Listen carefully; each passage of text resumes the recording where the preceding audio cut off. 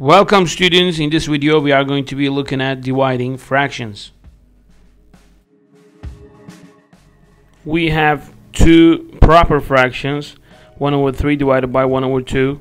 So in this example, when we divide fractions, we are going to keep the first fraction the same, then we are going to change the operation into multiplication, then we are going to flip the second one. So 1/3 times, now we are going to change the operation, it's division now, it'll be multiplication, then we are going to flip the second one, it is going to be, so 2/3, the result is 2/3. Question 2, we have 3/4 divided by 5/4. Let's change the operation, division into multiplication.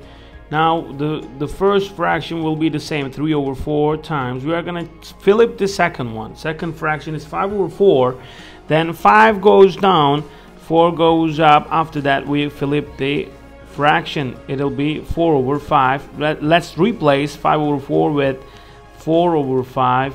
Finally we can simplify 4 on the top, 4 on the bottom, then 4 cancels 4 out, it'll be 1 and 1. So 3 times 1 is 3, 1 times 5 is 5, so the result is 3/5.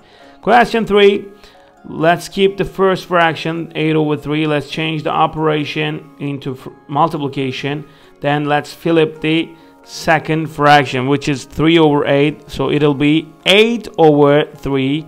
Let's see guys, it'll be 8/3, 3/8. Now I'm going to flip 3/8. Let's flip it.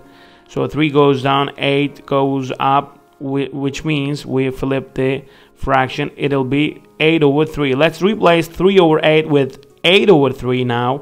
So the result will be 64 divided by 9. Question 4, first fraction is 5/4. Let's change the operation, so division into multiplication.